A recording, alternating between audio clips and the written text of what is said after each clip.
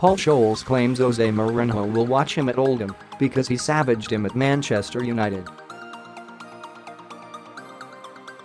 Scholes was Mourinho's fiercest critic and knows he has put himself in the firing line after swapping the BT Sports studio for the Oldham dugout.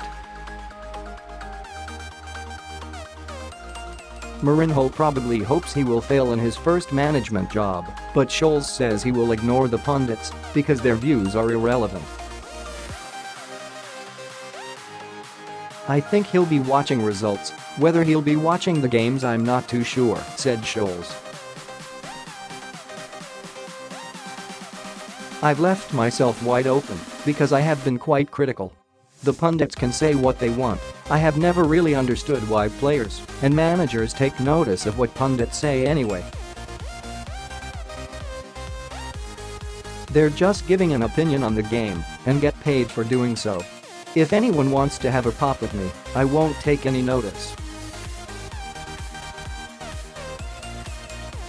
The only person I answer to is the owner." Mourinho's successor, Ole Gunnar Solskjaer, is amused Scholes has given up his microphone for a tracksuit. "He's asking for it, and he's walking right into it, but it's fantastic to have Scholesy back in the game," said Solskjaer. Solskjaer may visit his old pal, and Scholes hopes to take more loan signings from his former club after United youngster Zak Dearnley scored on his Latics debut in Saturday's win over Crawley.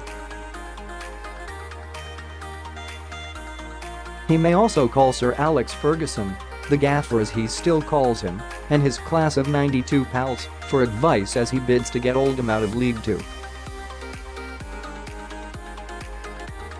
"I'm sure the gaffer is on the other end of the phone," said Scholes, whose first game is against Yeovil on Tuesday.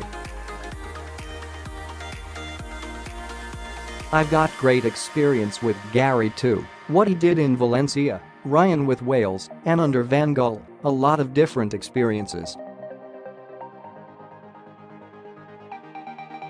I'll definitely be speaking to them a lot." Scholes, 44, who has appointed former Latics coach Mick Priest as his number 2, is already hands-on and opened the reception door at Boundary Park to let some media in for his unveiling yesterday. Although he supported United as a kid, Oldham was where he watched his football with his dad from the Chaddy end, and he has fond memories of the 1990 and 1994 FA Cup semi-finals against the club he would served with such distinction. "I'd just left school in 1990 and was going to United as an apprentice for the 3-3, said Scholes, who has quit as a director at Salford City to get EFL clearance. "That was so close. That's probably one of my best memories. Then there was the one at Wembley. Oldham were winning for ages, and then Mark Hughes scored that volley. I wasn't an Oldham fan then, I was United. My dad was the Oldham fan. I came because it was easier, and because they were great to watch under Joe Royle. It's been 20 or 30 years since there was excitement here, and I want to change that.